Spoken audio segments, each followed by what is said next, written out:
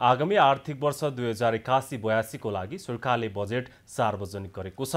संघीय संसदमा अर्थमन्त्री वर्षमान पुनले आगामी आर्थिक वर्ष 2081-82 का लागि 18 खर्ब 60 अर्ब 30 करोड रुपैयाँको बजेट प्रस्तुत गर्नुभएको हो। सरकारले कुल विनियोजन मध्ये चालुतर्फ 11 खर्ब 40 अर्ब 66 करोड अर्थात् 61.31%, पुँजीगततर्फ 3 खर्ब 52 अर्ब र वित्तीय व्यवस्थापनतर्फ 3 खर्ब 67 अर्ब रहेको बताएको छ। यस वर्ष सरकारले 17 खर्ब 51 अर्ब 31 करोडको बजेट ल्याएको छ।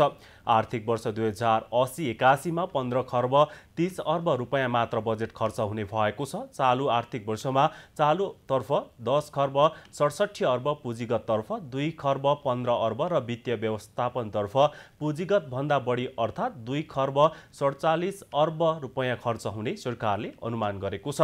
सरकारले चालु आर्थिक वर्षमा 14 खर्ब 72 अर्ब 48 करोड रुपैयाँ राजस्व सङ्कलन गर्ने लक्ष्य राखेको छ।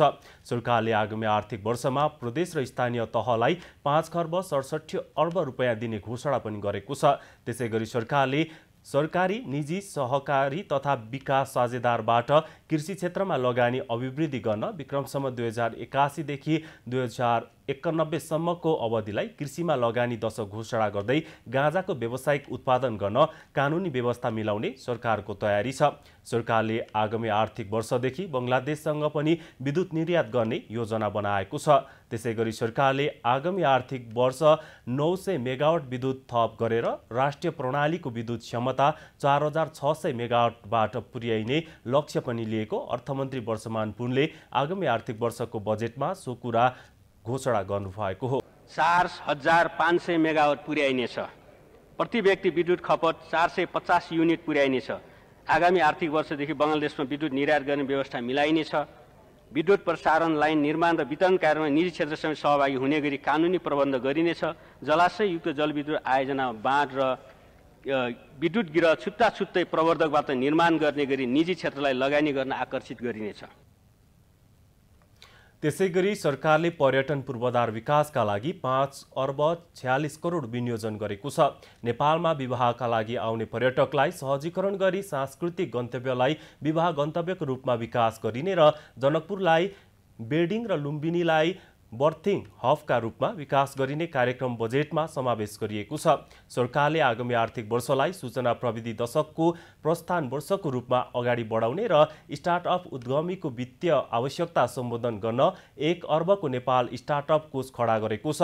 यस्तै सरकारले श्रम, रोजगार तथा सामाजिक सुरक्षा मन्त्रालयका लागि 8 अर्ब 10 करोड रुपैयाँ रकम विनियोजन गरेको छ। कृषि उत्पादन वृद्धि गर्न आगामी वर्ष कुल 15,571 हेक्टर जमिनमा सिंचाई सेवा विस्तार गर्ने सरकारले घोषणा गरेको छ।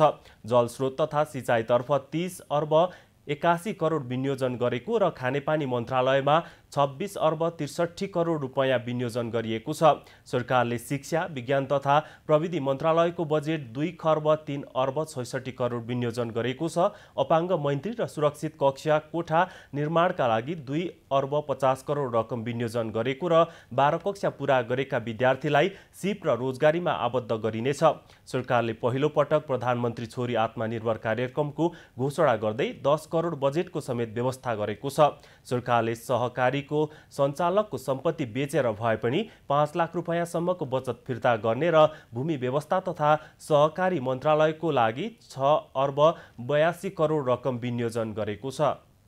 युवाको उद्यमशील सोचलाई व्यवसायमा रूपान्तरण गर्न प्रत्येक प्रदेशमा बिजनेस इन्कुबेसन सेन्टर सञ्चालन गर्नेछ। बैंक तथा वित्तीय संस्थाबाट प्रवाह हुने कर्जालाई नवप्रवर्तनमा प्रवाह गर्न प्रोत्साहन गरिनेछ। विभिन्न सम्झौती कोषको रकम प्राइभेट इक्विटी फन्ड र भेन्चर क्यापिटल फन्डका ढिटोपत्र इकाइमा लगानी गर्ने व्यवस्था मिलाइनेछ। यस्तै भौतिक पूर्वाधार तथा यातायात मन्त्रालयका लागि 1 खर्ब 50 अर्ब 53 करोड रुपैयाँ विनियोजन गरेको छ भने पूर्व पश्चिम राजमार्ग विस्तारका लागि 29 अर्ब 88 करोड विनियोजन गरिएको छ। ओलम्पिक र एसियाली खेलकुद प्रतियोगितामा सहभागिताका लागि राष्ट्रिय टिम तयार गर्ने र विदेशबाट ऋण लिने बैंक वित्तीय संस्थालाई सरकारले सहजीकरण गरेको छ। सरकारले जलवायु परिवर्तन अनुकूल अनुकूलन तथा न्यूनीकरणका कार्यक्रम सञ्चालन गर्ने र आगामी आर्थिक वर्ष 6% आर्थिक वृद्धि हासिल गरी 12 खर्ब 60 अर्ब 30 करोड रुपैयाँ राजस्व सङ्कलन गर्ने लक्ष्य लिएको छ।